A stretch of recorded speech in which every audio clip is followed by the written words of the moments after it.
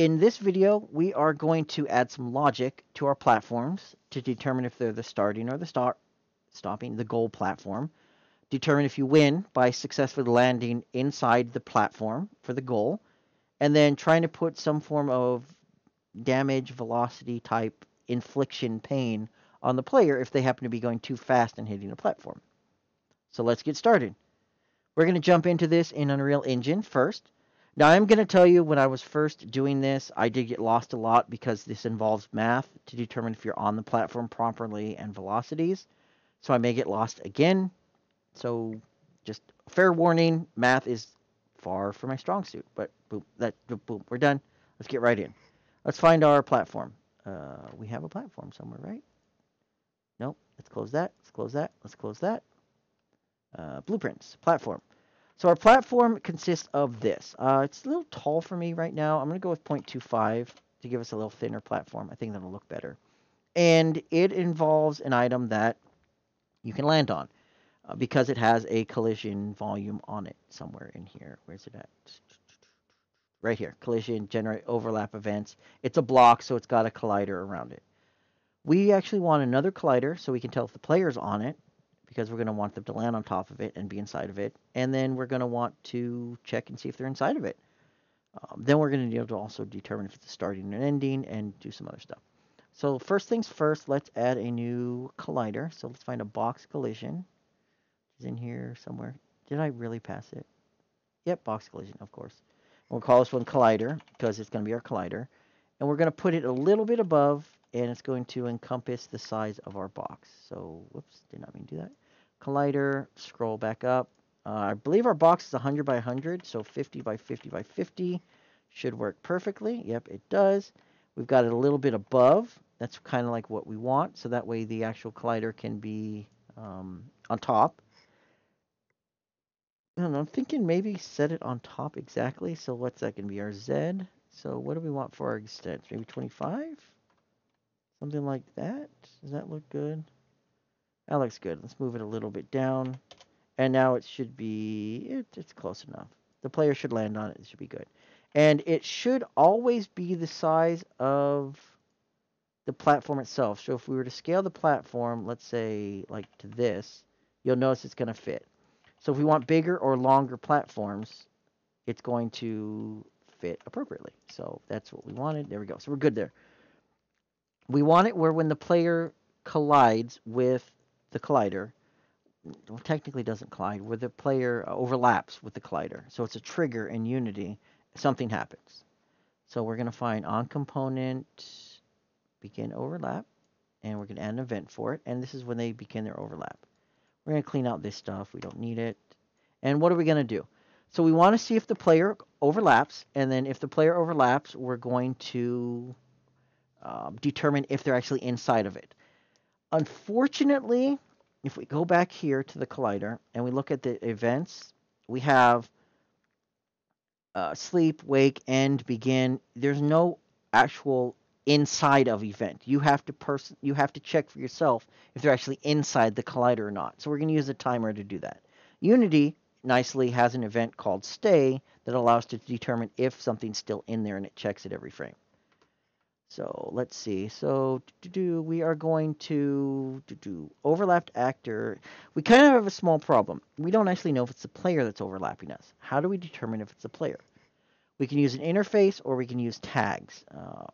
I prefer interfaces, so I'm going to make an interface because it's just a lot easier for me. So let's find blueprints and blueprint interface player. And this is just basically a way of it's an interface. It's a way of saying, hey, this is this, or this implements this. So you can easily have something do something generically. In the use case here, if we assign our player this interface, we can check and see if it has this interface. And if it does, well, we know it's the player. So I'm not going to actually have anything inside of it. But if we go to our player, blueprints, player, go to the defaults, nope, settings, interfaces, add, player, and we're done.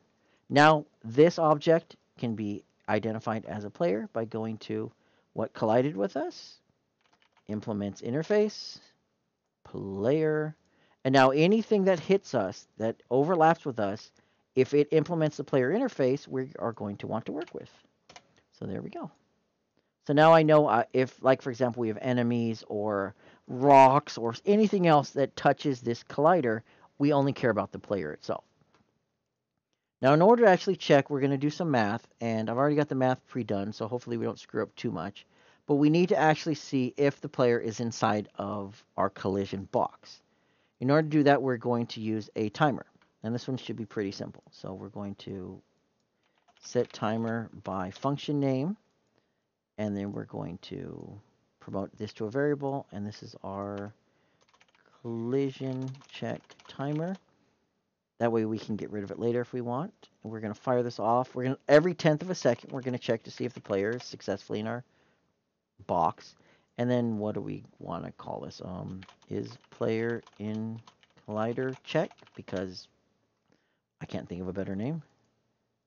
Okay, please copy. Thank you. To make sure we don't misspell it, custom event, paste. There we go. So there's our custom event. So anytime something begins to overlap, so the first time the player hits it, we're going to start this timer. We're going to continually call this timer every 0.1 seconds, and then we're going to check and see if our player is actually inside of there. Now we should probably, let's move this here for now. We should probably be smart, and unfortunately this is stuff we have to do because we don't have the stay event. We're creating it. We should probably stop it once they actually leave. So we only actually want to do this when they're in it. Once they end it, then we're going to go ahead and stop our timer. So when they're here, we're going to steal this code from here. We only care if the player has left us. If the player's left us, we're going to go ahead and grab this collision timer, and we're going to clear and invalidate. So that means we are no longer checking for our player because they have left our overlap. Okay, simple as that. We're not doing anything yet, but we actually have our framework in place to do something. Okay, so what is the next thing we want to do? We are going to check and see if the player is in our collider. Now I have some math. I'm going to go ahead and I'm going to cheat, and I'm going to actually grab, let's see, I have some code right here.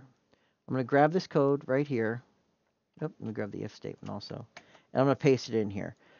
This took me a little while to do. Again, I am not a math person. I can explain it, but I'll be damned if I can tell you how I figured it out in the first place. But basically, we're checking to see if the character's bounds, or the size of the character, on their y-axis, so the left and right axis, is within the bounds of the collider that we have in here. Now you notice an issue, we don't have the actual actor overlapping. We get that here, but we don't actually save it. So we're going to want to do that. So we're going to want to grab the other actor, promote it to a variable, and thank you, and overlapped actor. And this is basically going to see which actor is overlapping us. And then there we go. This will tell me true or false, is this player overlapping inside of our bounds completely. So as long as our bounds are bigger than our player and our player is completely inside of our bounds, we're going to get a true message. And we can easily check that by doing print string.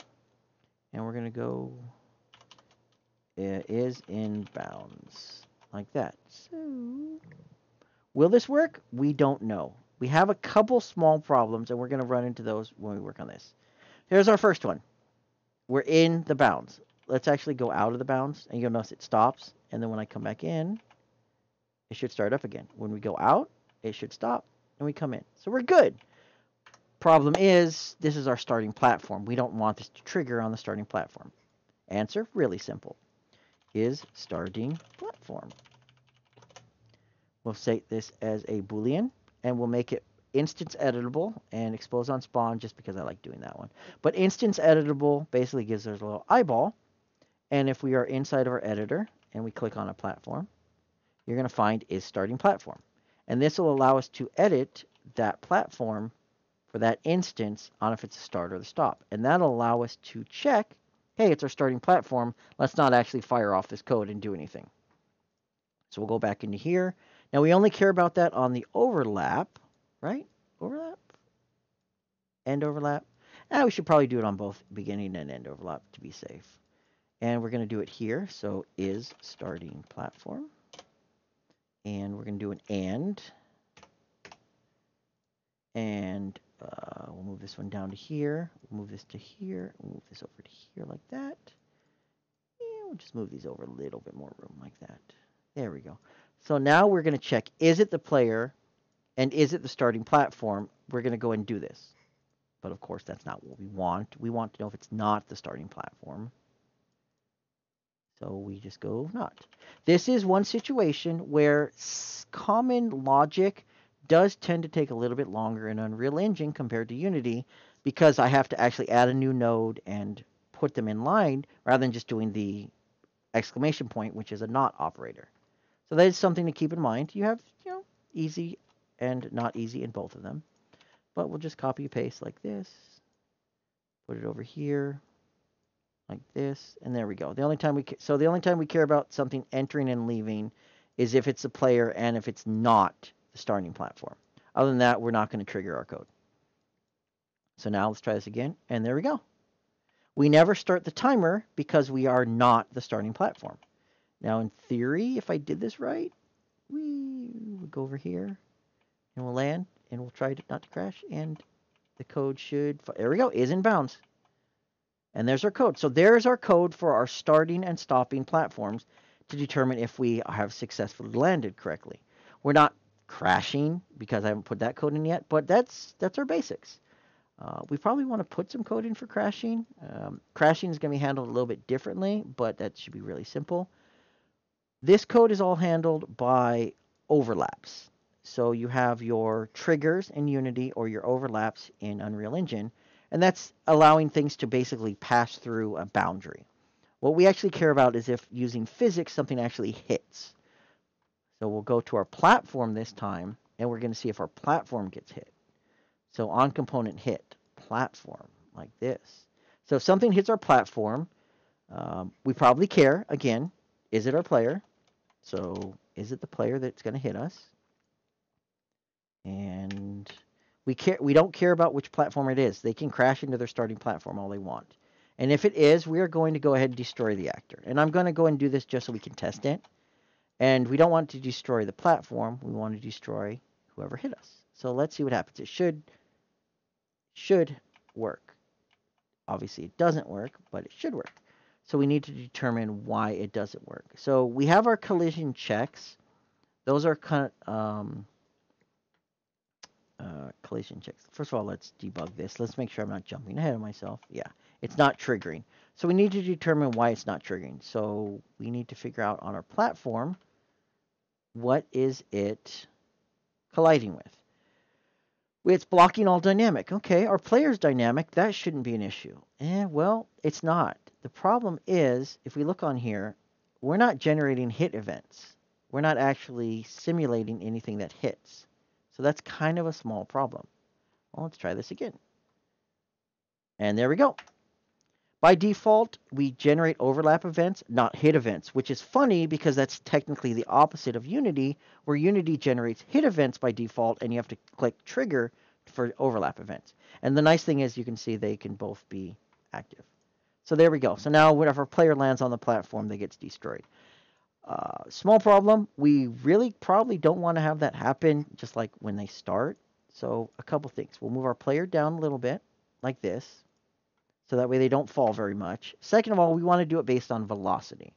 So if it is our player, and we're going to get the velocity of the player, so we're going to get the velocity. So tell us how fast they're cruising along. We're going to go ahead and get the vector length of this. So we'll just type in length. And this will tell us basically how fast they were going in a direction. And we're going to compare that to a float. So if you're greater than a certain number, then we're going to go ahead and destroy you. So we'll do another if here. We could probably have done an and. Yeah. You know, why don't we do an and? So we'll drag this stuff back here.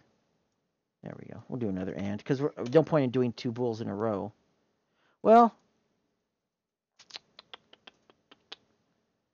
So for the sake of argument here, technically by doing 2 branches, we are eliminating 1 branch because we're only going to check if it's a player. But I don't think computationally wise this is really much of an issue. But that is something to keep in mind. Technically, we're going to check both of these. Um, I don't believe blueprints have early out like in C sharp, where if we'll go from left to right, it'll check and see if any of them fails. It won't actually check the rest of them. I don't believe blueprints has that. So that is something to keep in mind if you're used to that in C sharp. Um, there we go. Okay, so let's try this. There we go. Now our player doesn't die anymore. We're not really exploding, so we need to figure out why. So we get the velocity, we get the vector length. So let's go ahead and oh, someone probably forgot to hook that back up, and we should die. That's what I thought because we have nothing. So now we just play with it. What's a number? Nope. Nope. Let's see. What's a good number? Probably lesser. Okay, so I'm pretty sure 100 might not be a good number. So let's try 10.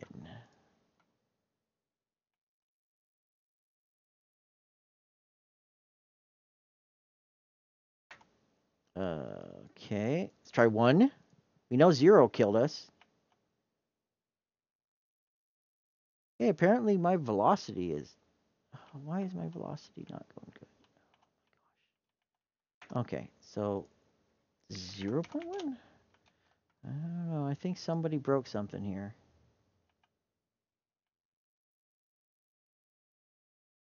Well, okay. Now this thing's just driving me crazy. Okay, so yay for debugging. Print string. This is just like a debug log. We'll go ahead and print our vector length right to our screen. And in theory, we should have... Okay, in theory, we should have this working. But obviously, we don't. Why don't we have this working? It is an interface. Oh, because it's not going to trigger an and because this velocity is not greater. So, unhook this. We're going to hook this straight into our print string.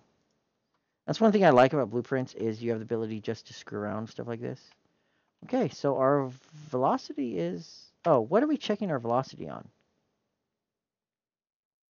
That would probably be something smart to check. What is this?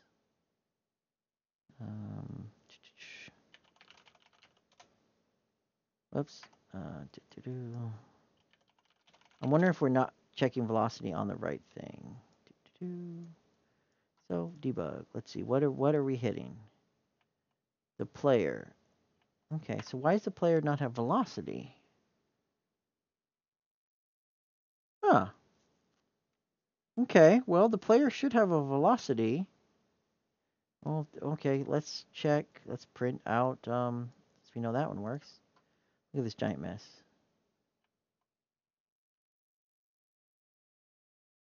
Yeah, there's no velocity on the player itself. Okay, so let's find our player object and figure out why we don't have embedding. It's because we have... Oh, man. I wonder if that's what it is. I wonder if I did one of those funny screw-ups again. Yeah, that would be why. Okay, so that makes complete sense on why it's not working. The root object right here is not physics enabled, therefore it's not going to have any velocity. We'd have to actually grab the player from that, is what we'd have to do. So we can do this and get rid of our root, and that will probably fix it. There we go. Now you notice we actually have a velocity. So rigid body kicked me in the butt again. We had to do, remember how we had to do the same thing with Unity where we had a base game object and the physics wasn't on the root? Well, it just bit me in the butt. So nice thing is debugging. We'll get rid of everything like that. Slap this over to here. I'm going to go with 40. Let's see what happens.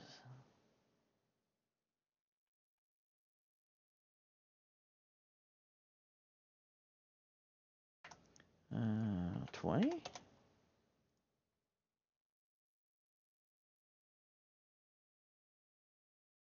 Oh, did I...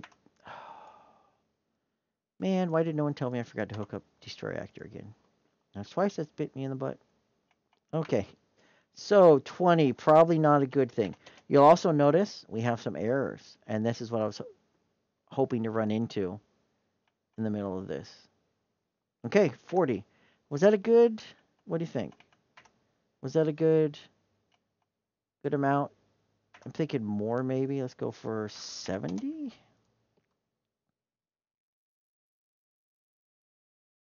Okay, no, maybe 100 was right. Maybe I had it at 100 and it was right. Okay. Oh man, that's 150? 100 was pretty harsh there because it's like you barely make a mistake. There we go. Okay, so we'll go for 125. We can tweak it later. But I'm going to go ahead and play. I'm going to kill myself, and then I'm going to actually do something, and we'll know some errors we have to fix. And it's kind of unique to this one and not unique to, well, actually, we'll run into the issue when we run into Unity. I'll push some buttons. I'll hit escape. We'll run into an errors. You'll notice we've run into a crap ton of errors. The nice thing is, like the console, it tells us what's wrong. So activate thrust is trying to find a pending kill, pending kill, pending kill. We killed our player, but apparently some of the stuff we have is still trying to talk to the player.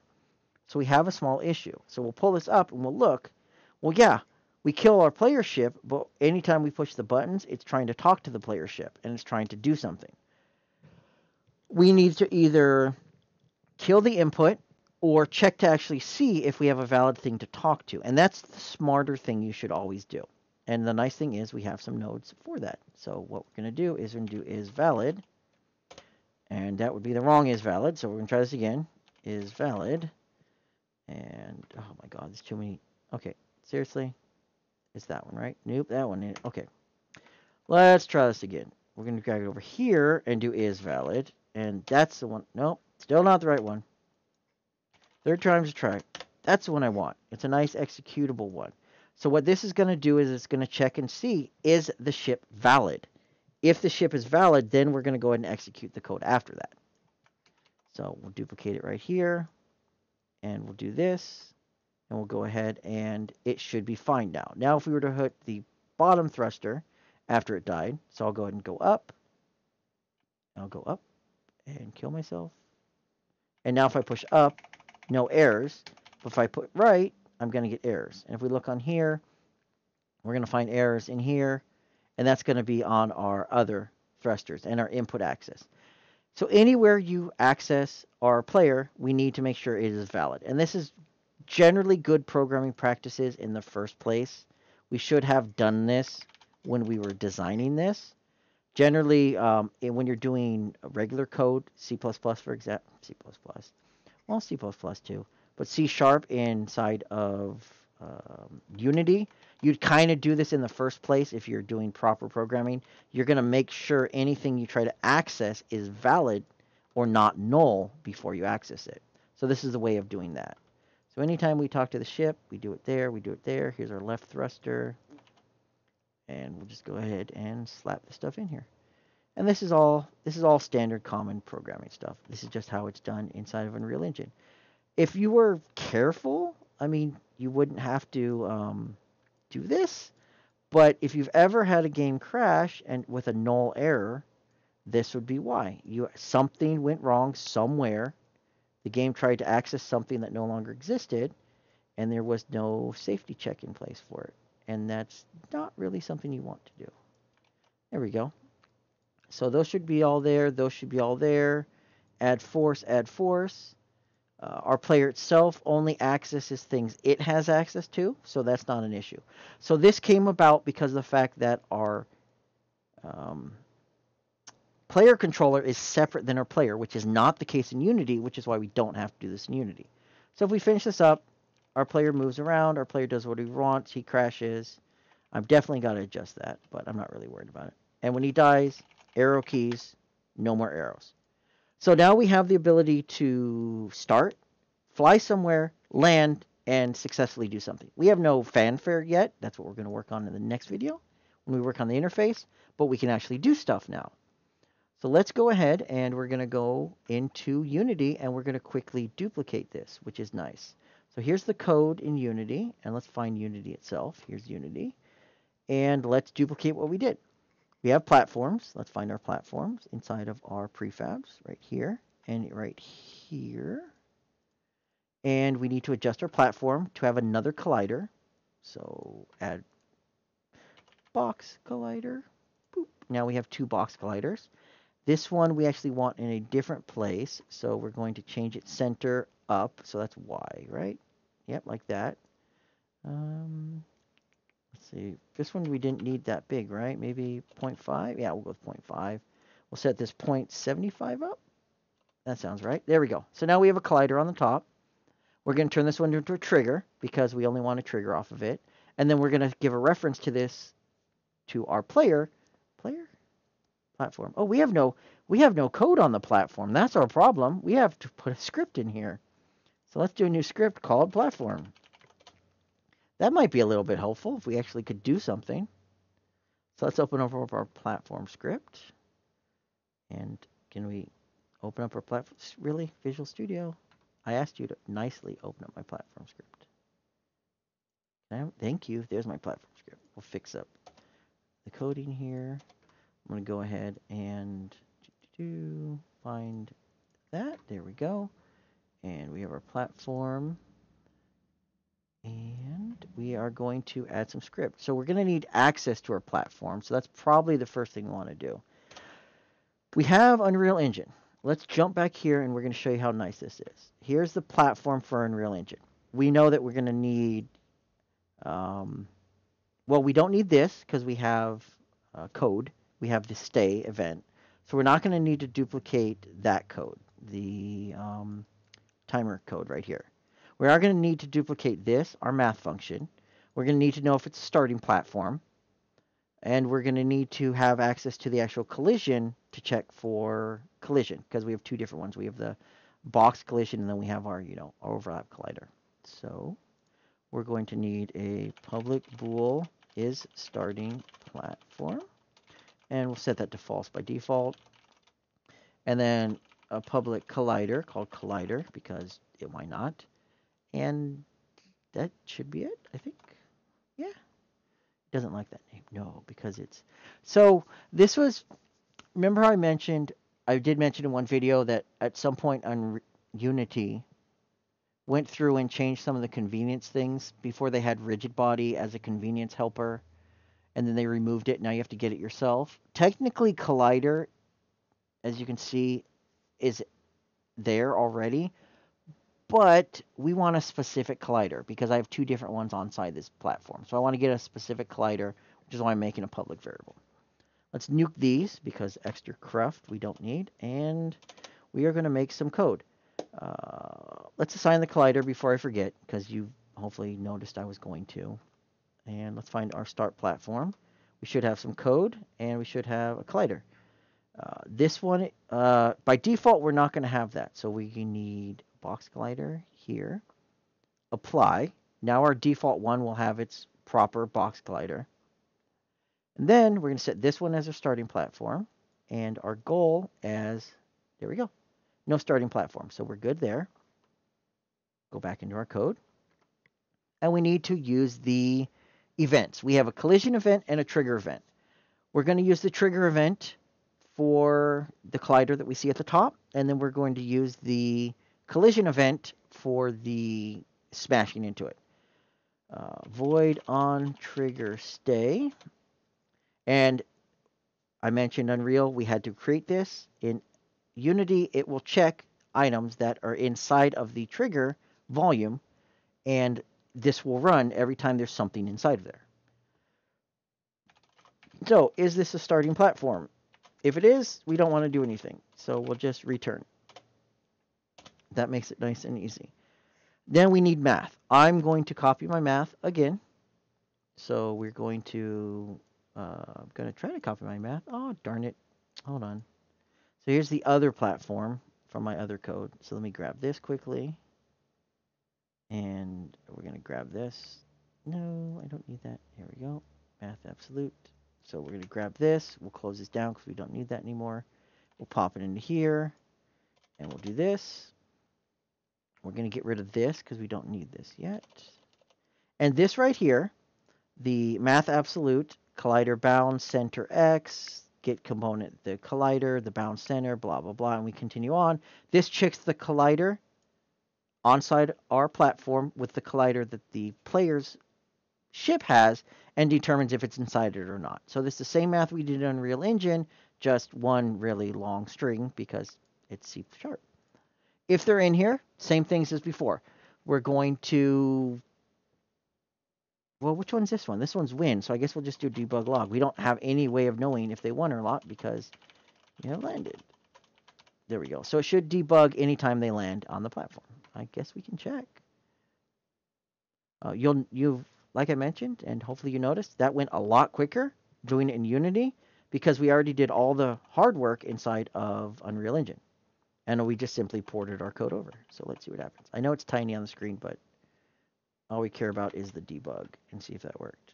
Okay. Am I in? There we go. You have landed. You notice it is repeating at the bottom here because on trigger stay is triggering. We probably need to fix that. That is kind of one difference. With Unreal Engine, you'll notice that we basically, when we were done, well, actually we didn't. Did we? Uh-oh. Okay. So let's jump back to Unreal Engine and let's fix that small issue. Oh, I wonder if anyone noticed it. So right here, this is our timer that fires off. Right here. It's going to check and see if someone's in here, and then it prints out inbounds. We actually want to stop that. There we go. That way it only fires off once. The first time they actually land, we are done. We no longer want them to check every half second because we're going to trigger our, you win script. And I mentioned that because we need to do the same thing inside of here. So we'll make a new variable called public bool should check. Oh my gosh. Actually, it doesn't need to be public. This one's private. Bool should check for collision because we don't want anyone to mess with that. And actually true.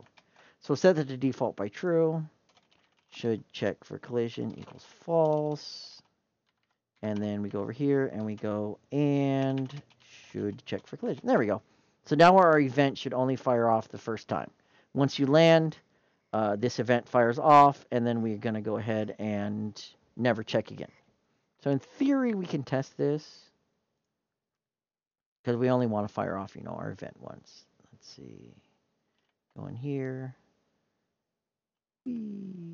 Oh, wait, way too fast. Oh my gosh. And it should fire off. Yep, there we go. You've landed, and you'll notice it's not counting up anymore. And technically, if we were to fly away and come back, it'll never trigger again because we've disabled it. But we're going to, not really an issue. But that's it. If you notice, that went a hell of a lot faster because we know what we're doing. We also have, this is one nice part when you're doing math and sanity checks and logic checks. C# definitely is quicker than dragging out a lot of nodes. So we are good there. Let's kill our player now. So we'll do void on trigger. No, not on trigger. On collision. Enter. So this was going to fire anytime we collide. Since one of ours is a trigger and one of ours is a collision object, the platform itself, this is going to trigger when we collide. So we already did math before. So we need to figure out, let's see, if collision, give me my small collision, please. Collision dot relative velocity. So this is our velocity like in the other one. And magnitude gives us our length. And if it's greater than, we'll go with 3.0. And should check for collision because once we've landed, we don't want it to explode for some reason. Destroy. Oh no, collision. I keep doing that. Collision dot game object. Let's see what happens. I'll go ahead and hit play. And we'll land. And for velocity. Now I should probably check and see if it's working. Okay, there we go. It was enough. I don't know if it's got enough speed. Let's find out. I think, I should definitely mess with some of our settings at some point, but let's see. I'm thinking that's not enough speed. Let's go with 2 and save. Let it recompile. There we go. There we go. So we're going to go with 2. We're going to make sure it doesn't crash. That is one advantage. Scripts are kind of hot reloadable inside of Unity. if you edit them, and you can edit their values while it's playing. So it's kind of nice to be able to do stuff like that. Okay. But that should be it. There is literally everything we took. I don't even remember how long that was. Let's see, we're at 35 minutes. So 25 minutes or so in Unreal Engine. We figured out the math. We did all of our stuff. We hooked up. We figured out what we wanted to do, recreated it in half the time in Unity because we knew what we wanted to do already. So in case you haven't figured it out, it's less about the engine and how long it takes to do in the engine and more just experimentation and tweaking and actually figuring out what you want to do in the first place than it actually is to implement it inside your engine of choice.